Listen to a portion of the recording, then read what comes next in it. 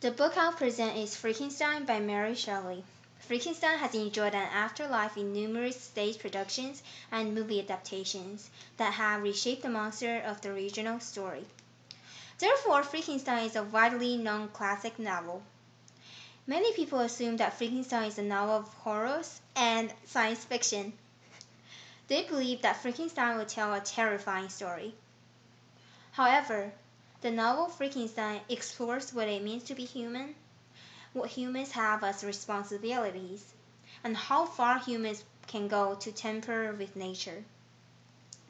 In the novel, it illustrates many different elements of a human being.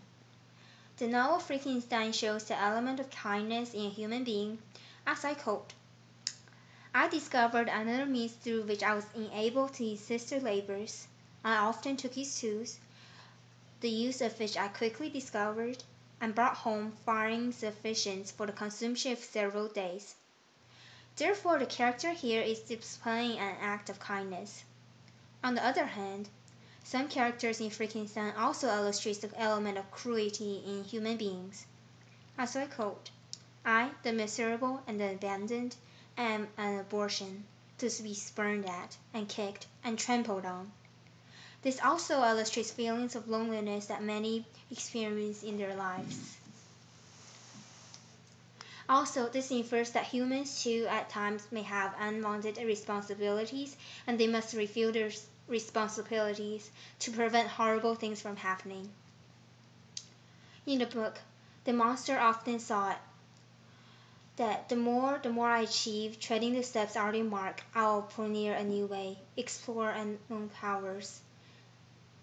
In the book, the creator Frankenstein has always thought that as I achieve, treading the steps already marked, I'll pioneer a new way, explore unknown powers, and unfold to the world the deepest mysteries of creation.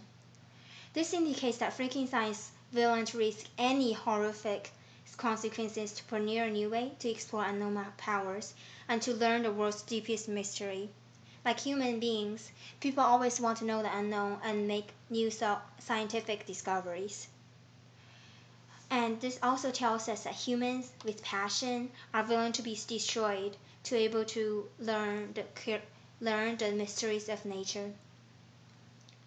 And human beings are entranced with the creation and the elements of a human being. So Frankenstein thoroughly explores human nature, human responsibility, and human perplexity. So read Frankenstein if you would like to learn more about human nature.